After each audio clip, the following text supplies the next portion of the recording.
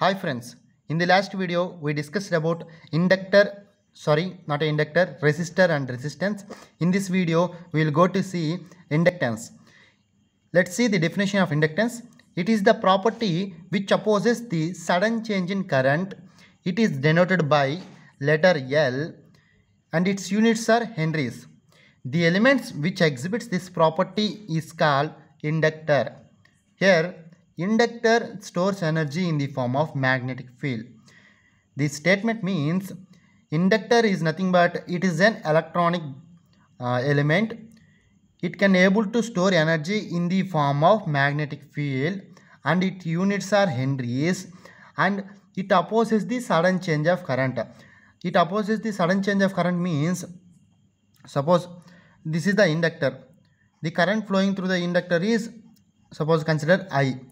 When I suddenly changes the I current as I plus 1, here the current flowing through the inductor is initially I, and when I change this current I as I plus 1, there is change in current is occur. Whenever the current is suddenly changes, then the inductor is not allow the sudden change of current. Then what happen? The inductor act as a short circuit. Okay. The inductor act as a short circuit.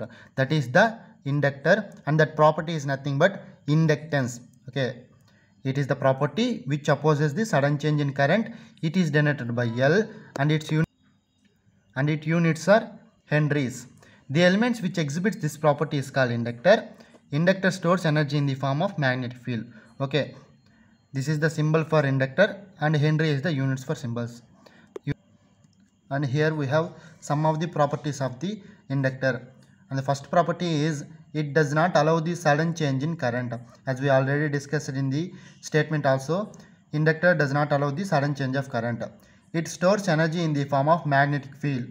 Here also we discussed about that magnetic field. Inductor stores the energy in the form of magnetic field. Okay. And the last one is inductor acts as a short circuit for DC. Why the inductor acts as a short circuit for DC means, consider this is the inductor. Whenever the sudden change of current occurs in the inductor, then only it will act as a open circuit. Sudden change of current means, consider this is the IC current. At each instant the current is changes. That is the sudden change of current.